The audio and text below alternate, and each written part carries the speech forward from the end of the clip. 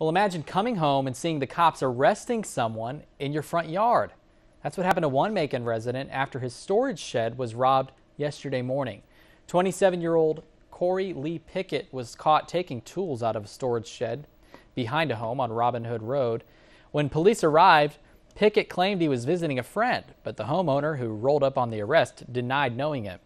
Pickett was taken to the Bibb County LEC where he was charged with burglary. He has since been released from jail.